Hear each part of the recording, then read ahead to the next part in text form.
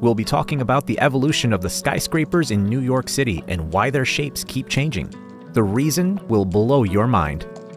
But before we get into the nitty-gritty, please take a moment to like this video and subscribe to my channel.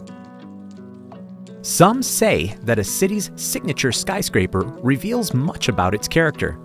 The Chrysler Building in New York previously represented the clash of business with art and arrogance. Of course, several other buildings in the city have since surpassed the Chrysler as the tallest, but it remains a prominent symbol of the skyscraper at the one location where the term is most commonly used. At this point, it'll be obscured by a crop of shiny new office buildings. Nonetheless, because of these spectacular buildings, it has been able to expand its territory at a steady clip, thereby accommodating the millions of people and businesses that want a piece of the action. New York is nothing if not for its skyscrapers. Throughout the city's history, many magnificent structures have grown, each one an original creation that reflects the circumstances and influences that gave rise to it. New York's buildings are like a mirror, reflecting the city's history and future. They're symbols of its history and quiet agents of its future. It's not just that they created the building, but that they also made this incredible metropolis.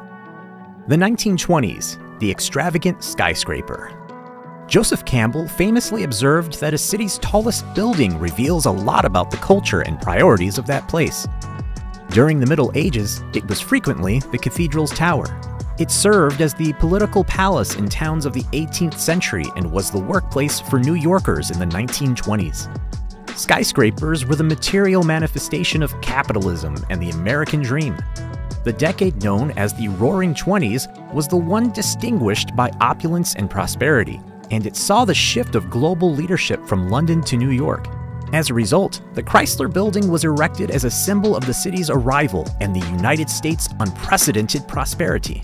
The Chrysler Building by Van Allen and the Manhattan Co. Building, today known as 40 Wall Street, were both commissioned by Severance and Van Allen, respectively. They were both determined to be the ones to construct the world's highest building. Each side's architects were stealing from each other or leaking information about their rival skyscrapers while they were being designed and built.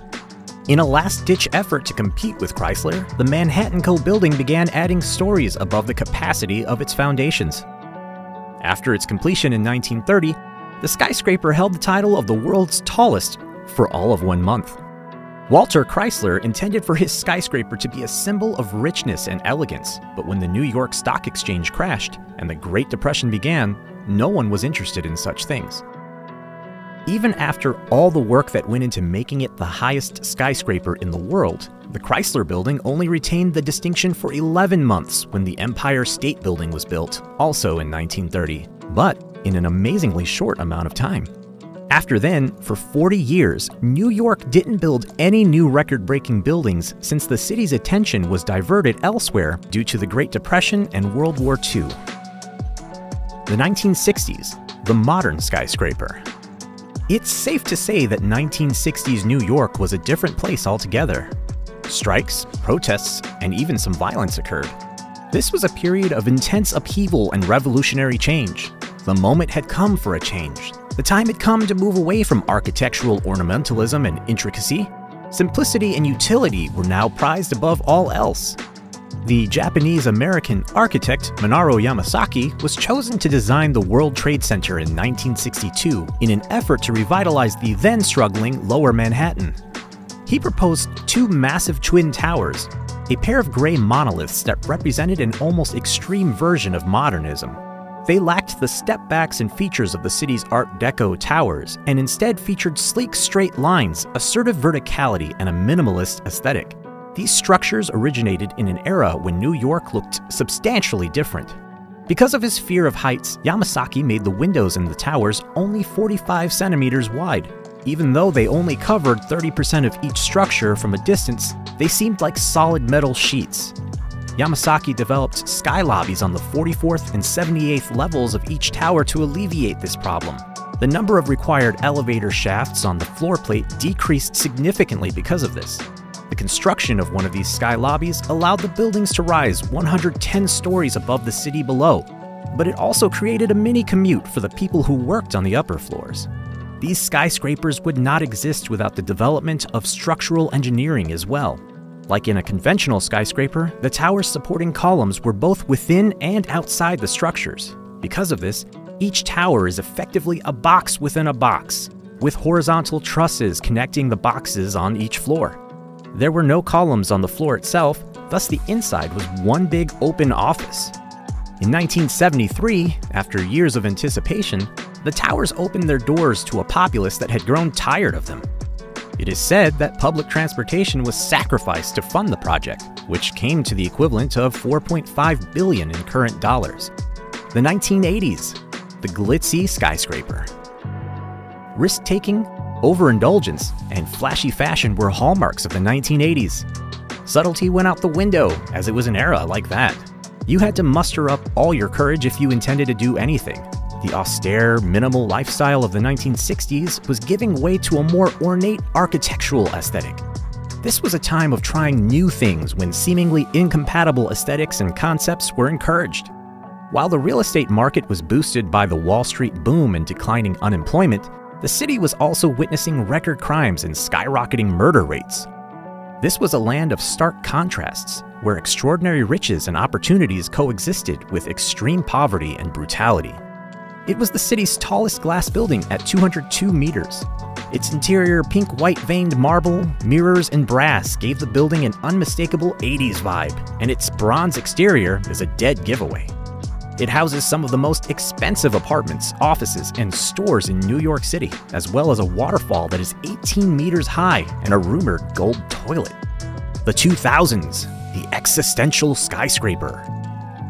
Hearst Tower, one of the few notable skyscrapers constructed at the time, stands at a modest 182 meters above the city.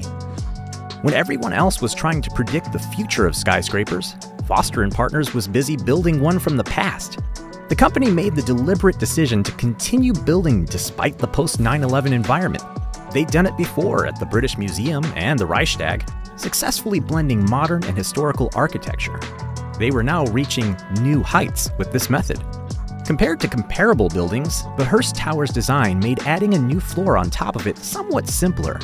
The original design for the historic building called for at least 7 more stories, and some sources even go as high as 20.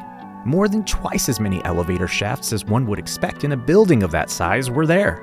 It reached a symbolic height of 1,776 feet, which was a nod to the year America got its independence. From there, you could see a pair of sunken waterfalls where buildings used to be, and the sound of the falling water drowned out the noise of the city and gave you time to think. New York was starting to move on, but it would never forget what had happened. In a way, rebuilding at ground zero started a new chapter and gave the city a soft green light to start building tall again. The high rise was back, but for a new time. The 2020s, the billionaire skyscraper. Jazz and the Great Gatsby were popular in the 1920s, but there's a new class of billionaires in the 2020s. The top 1% of the top 1%. There has never been so much money for so few people, and all that money needs a place to go. Here is Billionaires Row. Developers on 57th Street spent years buying the air rights for the properties around their small lots so they could build buildings tall enough to offer views of Central Park and with enough floor space to make a profit. So, they were able to put those rights on their sites and build taller towers, which helped keep some nearby buildings from blocking their views. All of this led to 111 West 57, the thinnest building in the world. The building is 435 meters high, but it's only 18 meters wide. It has very expensive apartments and tries to look back to the past. The classic stepped shape is back, and so is the terracotta, which hasn't been used much on towers since Art Deco. The future. A new wave of skyscraper construction is coming to New York. There are currently under construction no less than 4 additional super talls, bringing the total amount of new real estate on this island to almost 11 million square feet. All because of one choice made in 2017, rezoning Midtown East. 250,000 people are employed there, and there are a large number of Fortune 500 corporations. Although the building itself is somewhat outdated. More than 70 years have passed since its typical building was constructed. In response, the city council adopted a drastic rezoning or rewriting of the rules that would allow for much larger and denser office structures. Developers would have to pay into a new district improvement fund to build out a pedestrian and public transportation system in exchange for the increased density. Subway upgrades at Grand Central Terminal are responsible for some of this. We've been thinking the same thing, and many of the new skyscrapers being built as a result of this rezoning were actually conceived of for a totally different world than the one we find ourselves in now. One that doesn't even exist. The 270 Park Avenue building is a newer, denser type of skyscraper, the domino-like structure of the 423-meter high-rise. The project, which is slightly taller than the Twin Towers in 1973, is a throwback to the iconic stepped design of the classic New York skyscrapers. This massive skyscraper, at 480 meters, will rise across the street from the Chrysler Building and completely block out the New York icon, the famous structure from the beginning of our story that has now been superseded, consumed by that now relentless race for the skies it helped start almost a century ago. That's all for today. Thanks for joining. Let me know what you think about this video in the comments below, and don't forget to like and subscribe. Until next time.